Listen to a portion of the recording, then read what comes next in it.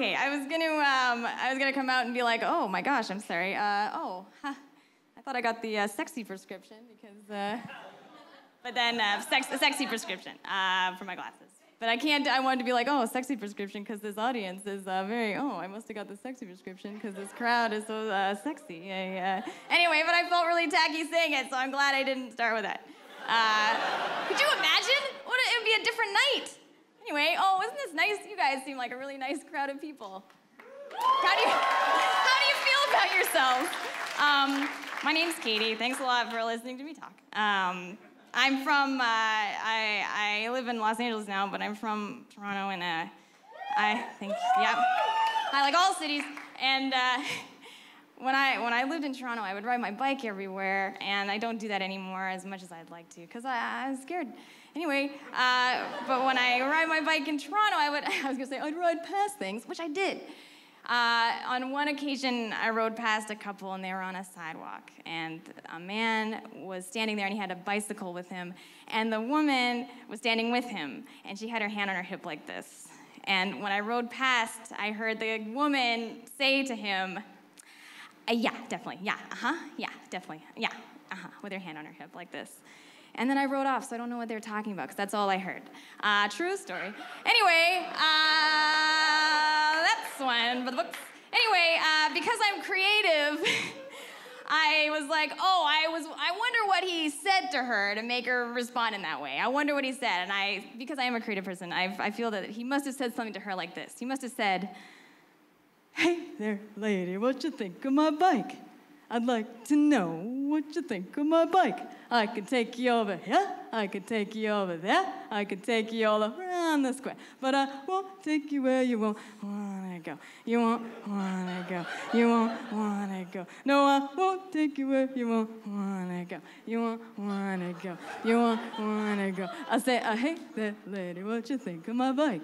I'd like to know what you think of my bike. I can take you over here, I can take you over there, I can take you all around the square, but I won't take you where you won't wanna go. Do you like this song at least? Yeah, definitely, yes, yes, definitely, yes, definitely.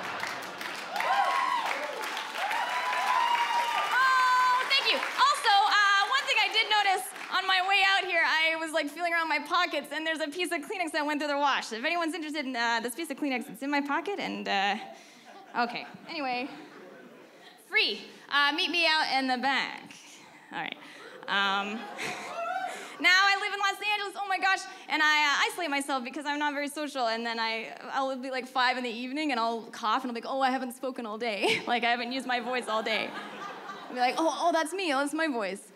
And I'll just be like, walking around, like, feeling sorry for myself, like, I don't know anybody, I don't hang out with anybody. Should make an effort to make more friends. And just like, without even thinking, I'll just like reach up and grab a leaf. I'll draw a face on the leaf. I'll put the leaf in my pocket. I'll be like, I know that guy. I know that guy, at least old leaf facing me. We're tight. I'll go to the movies, and I'll be like, oh, sorry, I have a leaf here as well. This is my friend, so 2, please. Oh, I ripped it. Oh, okay, so 3. Oh, I have so many friends. Oh, no, it's okay. Oh, no, it's okay. I have friends. I have one friend. Not real, but I like to talk to her. No, I have friends. We're all friends, right? Since we're all friends. Oh, look I keep tucking in this little thing. There's a button on the sleeve that you're supposed to put the thing, and I was like, oh, I'll just tuck it in. But then now it keeps flopping out. I'm like, oh my gosh. Okay, anyway.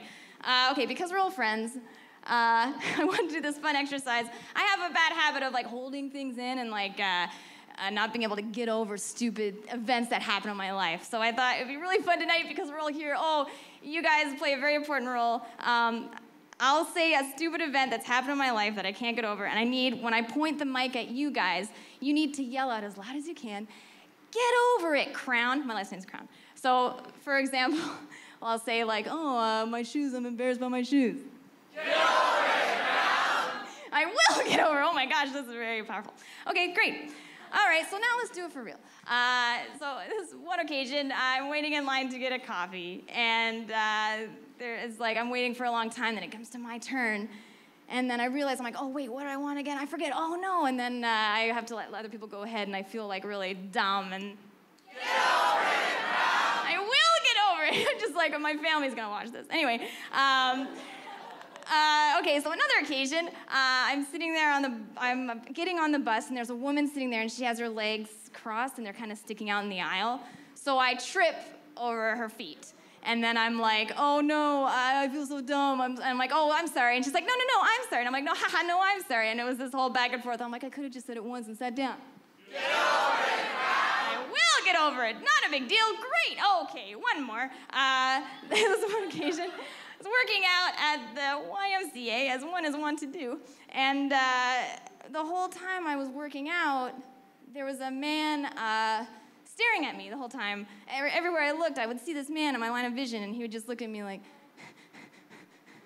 breathing heavily and staring at me. And I was like, oh, well, whatever.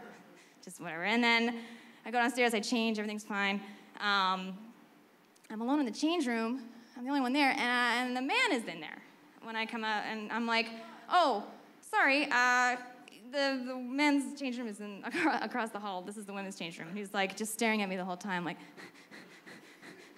and I'm like, oh, okay, sorry, maybe you don't understand English. Across the hall, there is a change, and he's just staring at me. And then he takes out a knife, and he takes out his knife, and then, I don't know if you guys seen Terminator 2, but you know when the Terminator cuts his arm to show the endoskeleton underneath? So he does the thing where he takes out this knife, and he proceeds to cut the skin on his arm in such a way, and then pulls off the skin to show the bone and holds it up, and I'm like, and looking at me the whole time, like, and then drops the skin on the ground, and I'm like, oh my God, and by this time I'm freaking out, like I'm talking very calmly now about it, but I'm able to talk about it. But at this point I'm screaming, and I run upstairs to find someone who worked at the Y to be like, what the heck, something's going on here. So I see a guy, I run upstairs, I see a guy, he has a name tag, it says Miles. I go, Miles, you have to come help me. There's some guy downstairs in the women's change room. He cut off the skin to his arm, it's crazy, you have to come down. And he goes to me, he's like, oh yeah, they're gonna dupe old Miles again. You know what? No one's gonna make fun of old Miles again. I know you're with that group of crazy kids who made me think that dog could talk because you were throwing your voices from around the other side of the building. And I told him about my psoriasis, and I've never told anyone about my psoriasis before, and that was all your kids' fault. No one's gonna make fun of old Miles again. I'm like, Miles, are you kidding me? No, I don't know who you're talking about. I'm telling you, there's a guy downstairs, he cut off skin to his arm, and there's blood everywhere. I don't know, it's crazy, you have to come down, you have to call for help. He's like, oh yeah, don't try to make a fool of me, old Miles over here. No one's gonna make fun of Miles again. I'm like, Miles, please, just, you have to come down. He's like, okay, fine, I'll come down. But if I come down and you're joking, I'm gonna take your membership card. I'm gonna take your membership card, and I'm gonna draw a mustache on it.